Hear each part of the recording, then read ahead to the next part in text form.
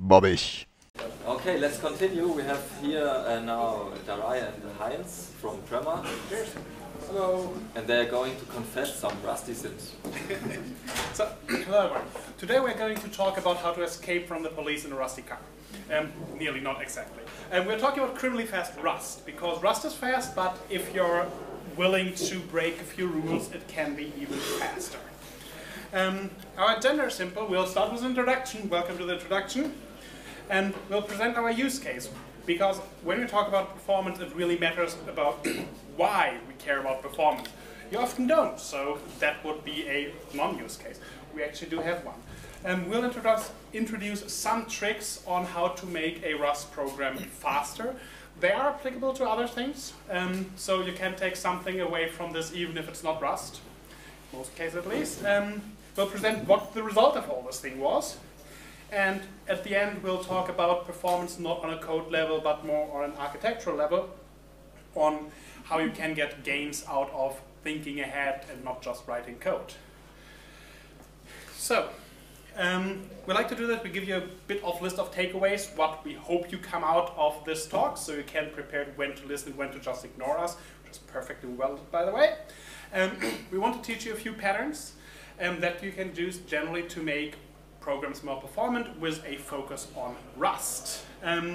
Some specific tricks to the application we used, which are more architectural than code-wise, an understanding of why we build what we build and how we build it, and most importantly, we hope you all have fun for the next 40 minutes while we make idiots out of us. Darach, over to you. And breathe.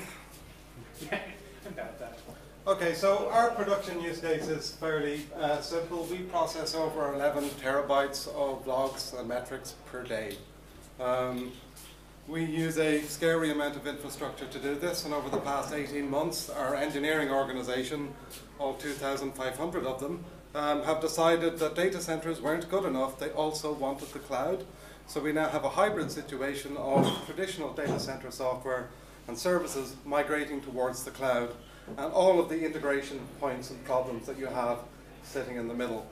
Heinz and I decided that that wasn't crazy enough.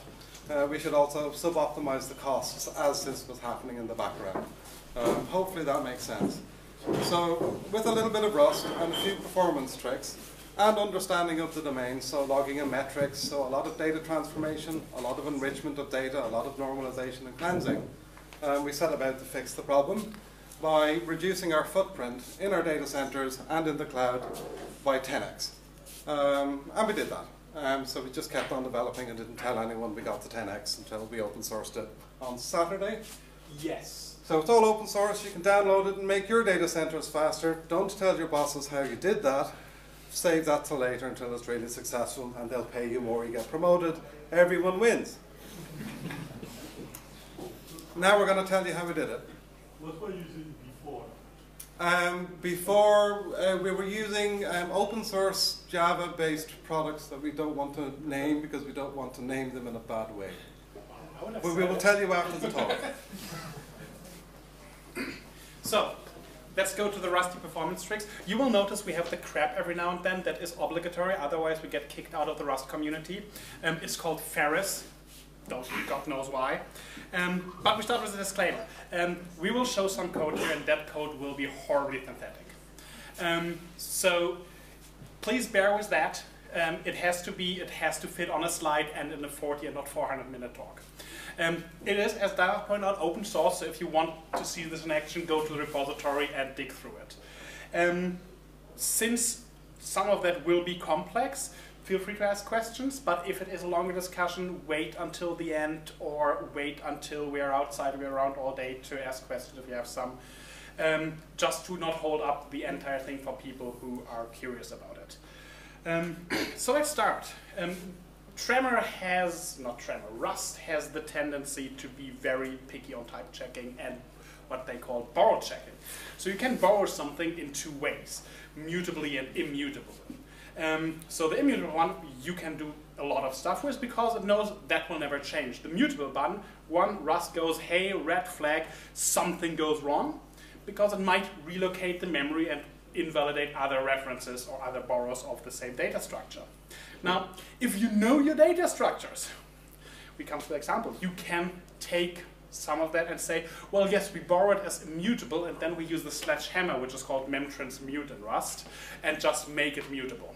And there's a danger to that, and we have been in this place and had a few seg faults because of it. Not in production, only in development. If you are wrong about your assumption that something doesn't relocate the memory, then you end up with pointers pointing to stuff that doesn't exist anymore, and that is bad. Let's look at an example. Here we have a hash map. General object hash map, collection, key value, whatever you want to call it. And we insert two things into it, a string A called badger and a string B called snot. Now we want to take the string B and append what string A is into string B. So ideally what we have to do is we borrow A and then borrow B mutable and concatenate it. Rust will go, no, you can't do that. You borrowed A, so you can't borrow B mutable. That's fair. Well, that's fair. That's fair. Well, so we go, okay, we don't borrow A, we take A, we make a copy. Now it's safe. Rust says, yes, you can. And then we concatenate it to B. Wonderful. Downside is we now have cloned an object, which means memory allocation, all the fun things that make it slow. So how to solve it is the sledgehammer. You can see the first three lines are the same, and then we enter a unsafe block, which is pretty much Rust's equivalent of saying, here be dragons. And in this unsafe block, we again borrow A, and we borrow B, and you can see the difference here. Here it says borrow mute, and sorry, get mute, and here it just says get. And around that, we put the transmute function, which is the Rust sledgehammer, and tell it, please make that immutable reference to a string no longer a string. Now we can push at 0 extra cost. And since we happen to know that hash maps, by just appending to a object in the hash map, won't change the memory layout of the hash map itself, perfectly safe. And one of the really nice benefits is you'll notice we haven't used the unsafe keyword, so this is all perfectly safe. If you ignore the line of unsafe. If you ignore the unsafe lines. Yes. And the mutable transmutes, which Rust will not even allow you otherwise. So what does this do? If you see, this is a violin plot of running this benchmark mini example that also is on Git, so if you want to run them yourself, you can. And we see the original clone one is here at 600 nanoseconds, and the one with the crap on it, which is happy by the way, goes, hey!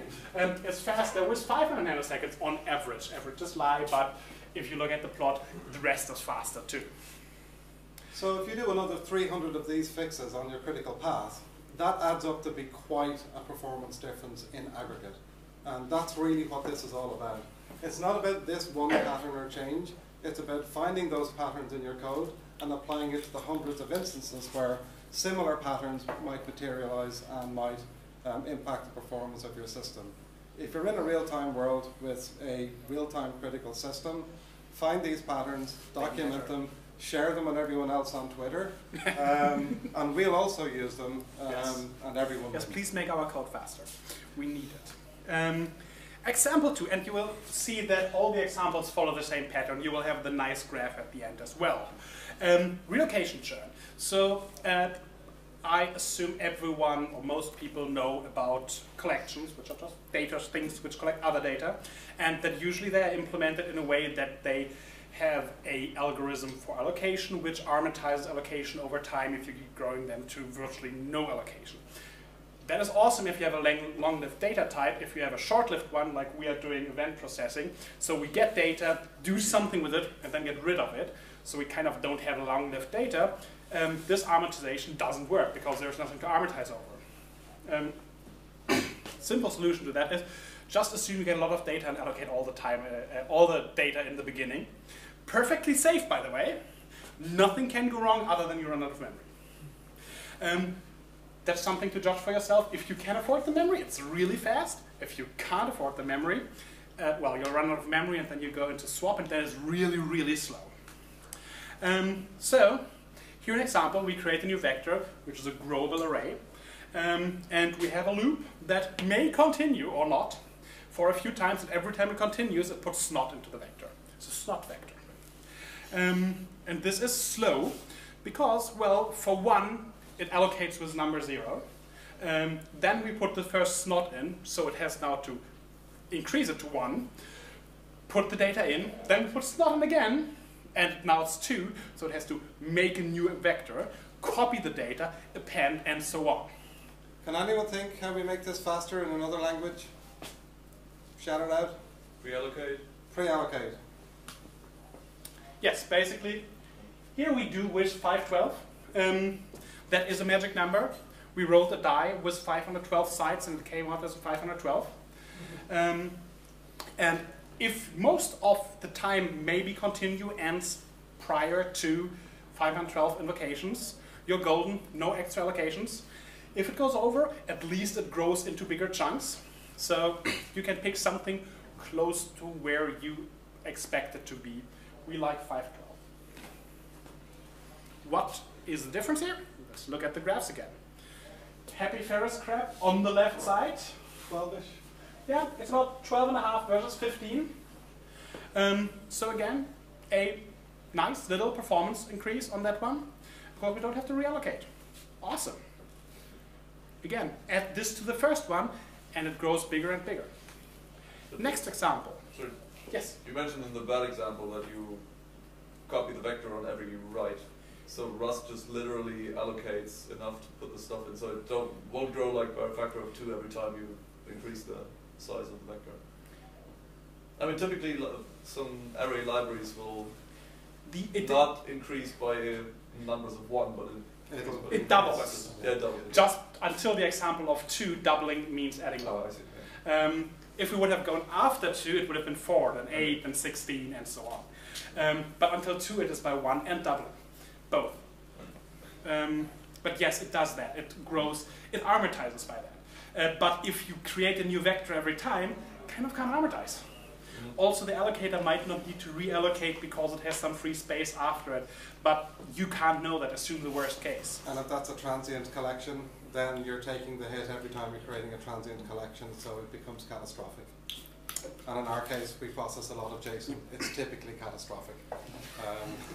Yes. JSON is pretty catastrophic. Bias for pre-calculated data. So, this touches on the fact that we have written an interpreter and a language for this. And a lot of the script have keywords, for example, that happen, or variable names, that are common because people like to call the variables I, and A and B and C and D and E, and so on, because no one likes to write long variable names. So instead of having to go through the process of making new holders for those variables, since we know they most of the time exist, we can pre-calculate the data for those variables and, hey, don't have to do computation. An example in Rust is that they have the cow class, which has nothing to do with cows, even so I would like it to, but makes me giggle every time, which is great, but I like using it. And that is basically a copy on write, not a cow, not moo. And that has a borrowed and owned variant. And the borrowed variant does save on allocation of the underlying data if you can just borrow it. So, example here is we have a function that is a user input, like please type in your name, and then we create a string from it to do something with it later. Now, with names, we would know a number of names that exist, or number of words that exist, so we could pre-populate that. Any suggestions how we are going to make this faster? Yes. We use a function which not takes the borrowed one from the user input and tries to create a copy and write data structure of it. And we have well-known words which happen to be well-known. And if those well-known words appear, we just can return a borrowed cow of the string that we already have. That string is now part of the binary, so no allocation, no nothing happening here. Rust is pretty smart. It will actually inline that all the way. There's no object creation here or anything. So, what's the difference? Well, that is slightly significant. Also, please note those graphs are not zeroed. So not this is 0 and that is 700. This is about 650 and that is 700. It's still a nice improvement. Also, in the lower result here, you'll see there's a double Bump. That's an artifact of the test being really written quickly and not perfect, but we needed it to be good enough to fool Rust into giving us some numbers, because it gets optimized out to the point that we can't actually show the difference. So the double peak is our attempt to we had a random function in the test that generates a known keyword 1/3 of the time. If you look at the bumps, that's approximately well-known time, not well-known time. So a standard danger with micro-benchmarking is the data is probably lying to you, triple check it, then phone a friend, then ask the audience, then go to a conference, then you'll find out what you did wrong. Yes. Someone here knows what we did wrong with that benchmark and how we measured it, and we'll learn something from that. Please file complaints to the email address. Or just send it to Twitter and we'll read it. So Rust is big about checking. So going back to collections from the beginning, if you access an element in the collection, remember the get, it will check if it actually exists. Same for get mute. It will make sure that you do not write to memory somewhere that isn't part of this collection, which is awesome, because we kind of don't want the program to do that. But it also is slow, because every time you read or write an element of a collection, it starts to go, oh, is this collection long enough? If yes, return something. If no, write an error, which time and time again does fill up. And this is one which actually holds a danger again, because if you try to circumvent this, you could end up accessing memory that doesn't belong to the collection. And that means either getting segfault because you try to write somewhere where you're not supposed to write, in the good case, or corrupting data that is really surprising during runtime in the worst case. So let's look at an example. Again, super synthetic. And we create a vector with 3 elements, 1, 4, and 3. And the observant of you might have noticed that that's 4 and not 2. So we fixed that mistake and set value the second one in this, so index 1, the 4, to 2, so it's nice 1, 2, and 3. We do that by get mute, which remember from the first collection, which is slow, well not slow, which might not be allowed, and check if that is sum, that's the same option type that was discussed this morning, sum and none. So is something at place 1, and if there is something at place 1 in this collection, we assign it a 2. Now, that means there are at least 2 conditionals in here now in the code when you compile it, and exception handling, so slow. Since this vector is statically sized with 3 elements, we know that we can always access number 2.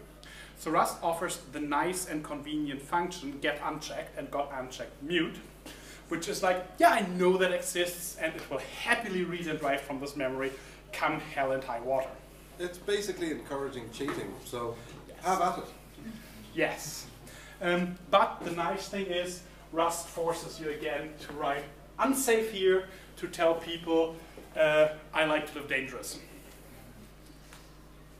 So, back to relative performance, and surprisingly, that is quite a big win for accessing that. We are at 2.5 versus 4.5, which is nearly half-ish.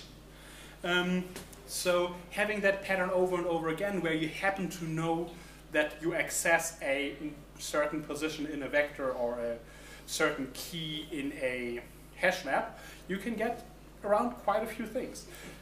In Rust's defense, in some cases, it manages to do this optimization dynamically when you use the safe functions. So, as with most evil performance tricks, measure before you cheat. Because you might already get the performance because Rust is smart. And they do a fair job, but in other places they don't. Then phone a friend, then ask the audience, then document it in a sample, post it on Twitter, and possibly go to a conference for someone to teach you better.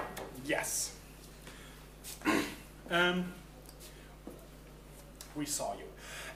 Last element optimization. This is a bit specific to what we have, but since we are doing pipelines and event processing, we often have the situations where we need to give data or send it to multiple things. And doing that in a for loop, since you can't send data that you borrow, we have to clone. If we send this data to 3 people, we need to give them copies of the data, not the original data. Now, that is true, but for the last element. Because the last element, you don't need the data yourself anymore. So if I send this lovely gentleman mails, I can give you a copy, and you the original.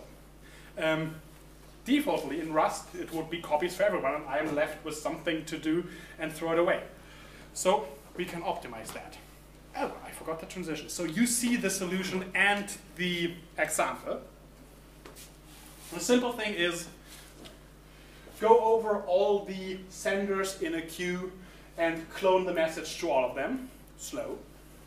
Or go through all but the last one, and then on the last one, don't clone it anymore.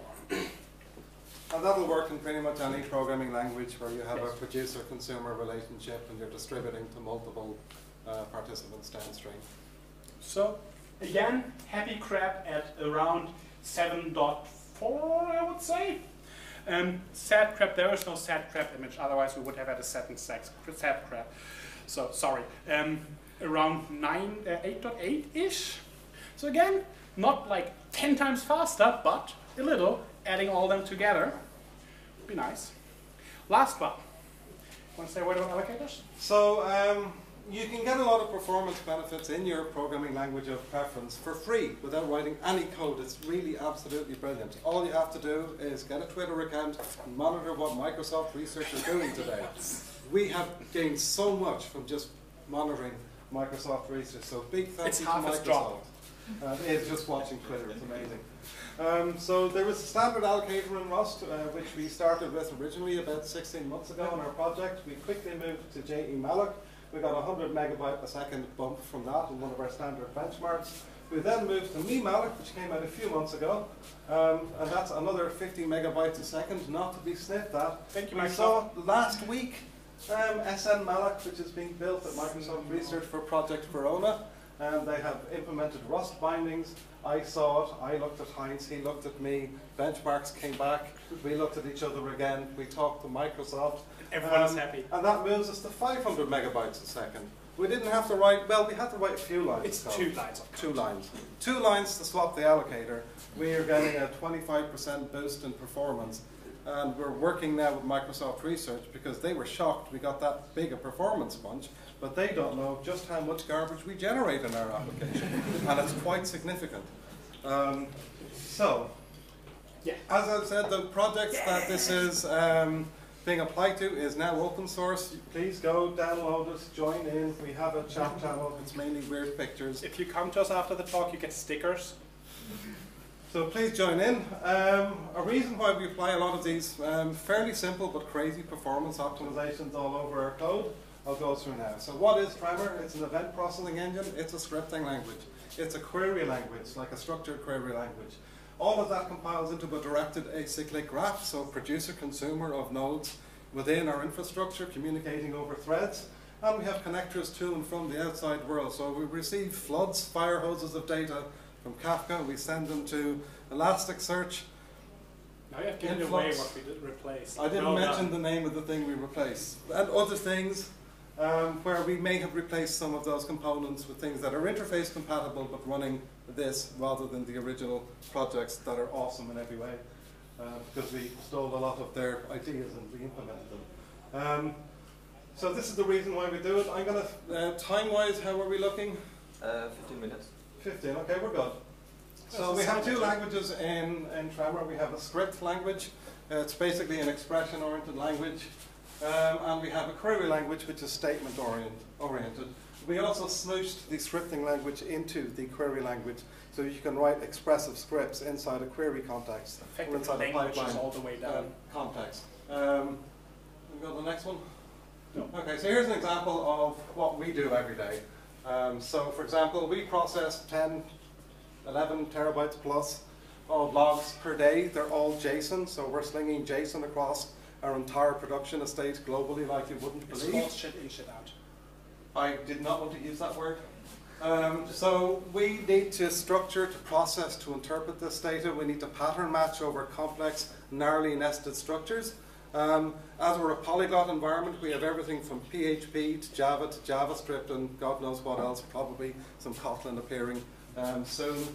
We need to be able to slice and dice through this data to find interesting subsets to cleanse, normalize, or maybe if it's just uninteresting, throw it to the floor and not pass it on for systems, for our kind of visualization system. So you can see percent squiggly, ARR, tilde equals, percent array, percent squiggly.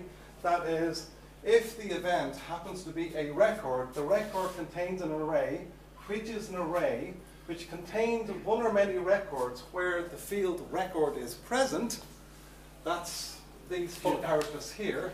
Then we extract those records from the array that are in the record into the variable or, and we return the array. We're trying to be terser than Perl. But also self-explanatory. So we have hundreds of scripts that look like this, where basically if you read the logic, it does take a while to get used to, but structural pattern matching, the ability to predict and go through these structures efficiently is our bread and butter, and it's saved a lot of our DevOps and SRE people who configure and the transformation logic in these systems. It's saved their lives. Hasn't it, Anoop? He was so good at writing these transformation scripts, we stole him. He now works on Tremor. So if you use the Visual Studio Code extension, Anoop wrote it, say thank you. Next. No. Microformat extraction, that wasn't good enough. We have a lot of data types in our production environment, like CIDRs, what else do we have? JSON, glob patterns, regular expressions. The problem is that in everything is stringly typed in a JSON. So we got to do something about that. So we have this funky little thing that we use inside our funky little structural and array pattern matching types, where we have a CIDR extractor that will analyze the incoming data bound to the field IP, and if it matches this CIDR, it will extract it and make it available to it and give us the subnet and mask by return, and we can then process that through our system. So those microformats are essentially translated into a workable form that the scripting language can use, and we can then essentially enrich that, enrich our data as we pass it through the system. Next. Okay, Tremor queries. So a lot of our bread and butter started as logging. We're now doing a lot of metrics. So we're analyzing data. We're running quartile estimations over things. So we needed a slightly different language for that. Next. Which has support for example, aggregate functions. So is anyone here familiar with HDR, high dynamic range histograms? It's a project by Gil Tenna. There's various other parts of it. So this is running a high dynamic range histogram over groups pulled from this group by query, which is a set of event measurements. So this is metrics data and tags. And for each one of these fields within those tags, that group is applied. And for each one of those groups in memory, we are computing a histogram, which is returning basic statistics plus the median, the 90th percentile, 99th, 999th. If that was a bit quick, come to us afterwards, because that would take... And we can do a deep dive. So these are all structured into a graph. So these select statements can be joined together from and into.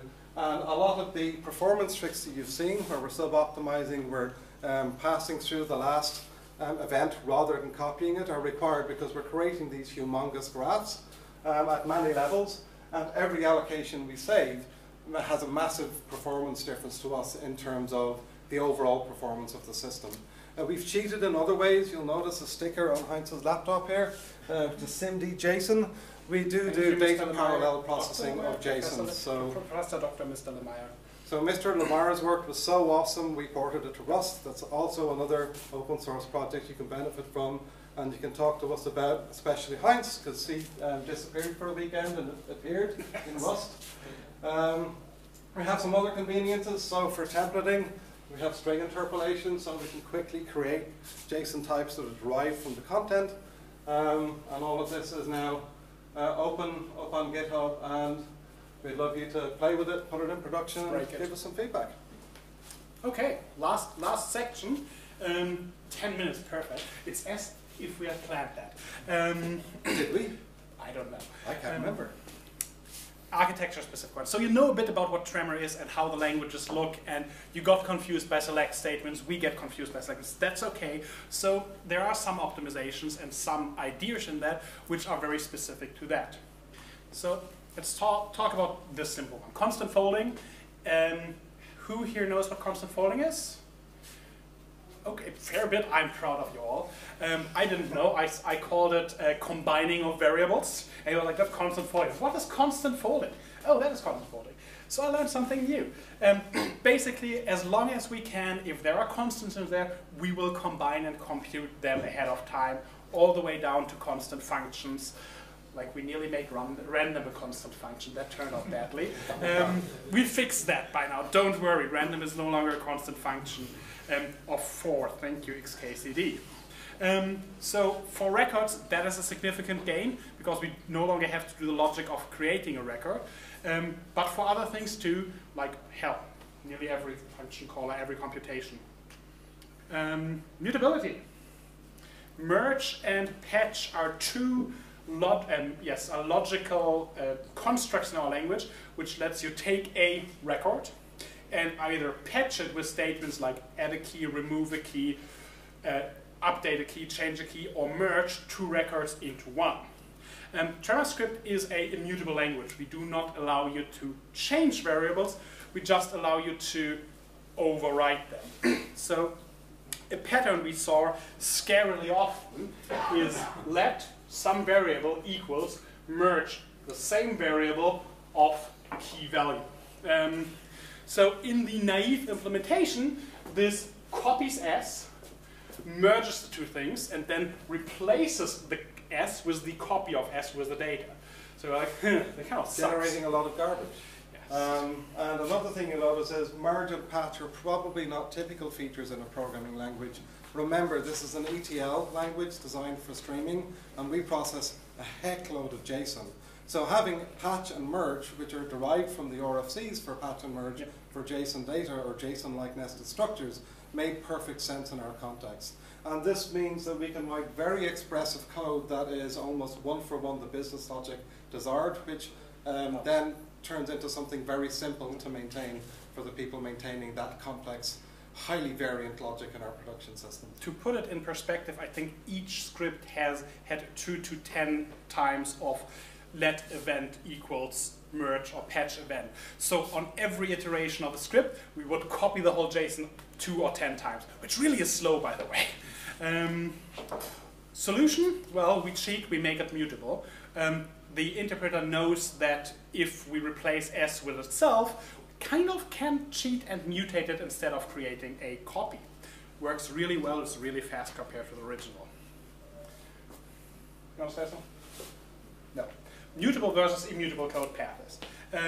Since the value is, our data is immutable, we take two code paths in the language.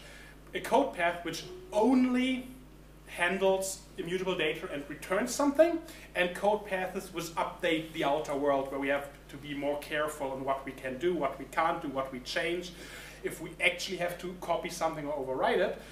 Plus Rust comes in and is really smart about, hey, I know there is no change happening in this code path, awesome, I can optimize it further. So splitting those out is a big game. So a lot of our code ends up being used in a streaming context where we're pattern matching, we're trying to detect matching patterns. It's very predicate heavy. There are absolutely no mutations on those paths. It's only once we've detected the subset we're interested in that we actually ever mutate or create new objects. So this made a lot of sense for us as an optimization in the interpreter. In fact, it's good enough that we've put off writing a compiler, and because the interpreter is fast enough, a lot of our overheads are getting data in off the wire. Don't say it's fast enough, I want to write a compiler. It's fast enough, we don't need to write a compiler. I want to write a compiler. Okay, thank you. We can agree on that. And last but not least, JSON-ish optimization, since it is shit in, shit out in the end. Sadly, that is what we are dealing with. It's SIMD JSON, the thing you mentioned before. which is about twice as fast, at least, as the current fastest Rust JSON library. Isn't it? No, in Rust, we have the Rust clone, Oh, yeah. which is slower than Lemaille's original one. To be fair, what we allow creating a whole DOM structure instead of just a tape, and Rust has some addition to it because it's nearly unsafe, but still. We do cheating on hash maps with pre-calculating keys because people keep looking up the same thing in a hash map, and if we don't hash, the hash map becomes faster when we store the hash. And half brown, which is a hash map. There is a hash map from Google called hash brown, which is really fast in itself. And But it wasn't fast enough for you, was it, Heinz? No. No. And then I stole an idea. I think originally I learned that from Clojure. Thank you, Clojure.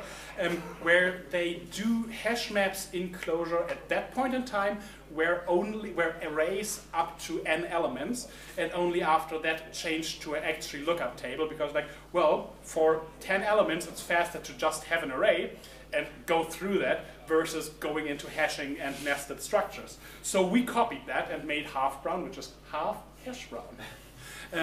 We are bad with naming. Sorry. I thought that name was pretty good. It's good. Okay, and last, we are allowed, I think, to mention that we are hiring for someone to work with us on this in open source. Hooray! There is a link here, which you all have to memorize. That's part of the hiring process. But you also can go to the website, tremor.rs. It's open source. We have a Slack channel. We have what else do we have? A lot of things. And we're here for the rest of the day, so That's true, if yes. you would like to save on footprint and you use a lot of log metrics processing in production environments, we are here. We can help you. We have another speaker here who's actually using Tremor in his organization, so it's moving fast enough. We would love to help. Please reach out and we will do what we can to help you. So, last but not least, Q&A with the graphs of actual real-world reduction. This is not the last, but the second last system that went into production with Tremor. This is the before system. Uh-oh. I rewrote those for the website, and it says before and after. We didn't mention the Lefne and Tremor.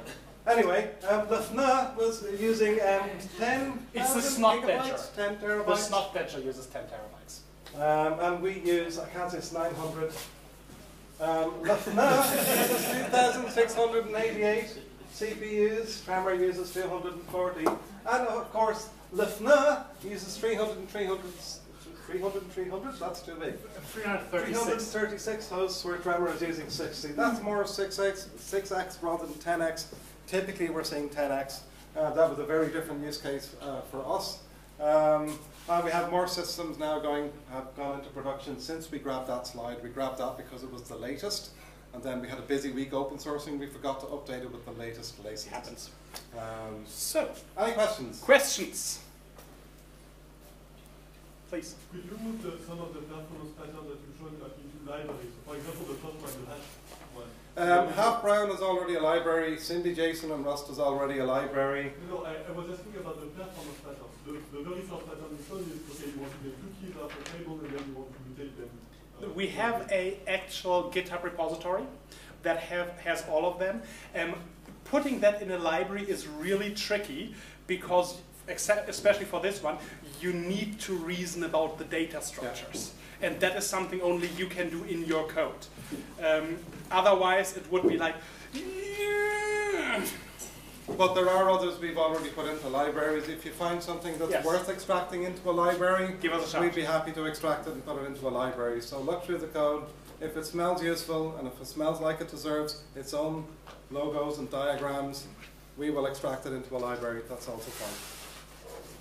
You mean the borrowed mutable one, right? Yeah, that is tricky because you really need to reason about the code. Yeah. What we didn't say is that all of our unsafes do come with a decent amount of documentation around them, why we allow it.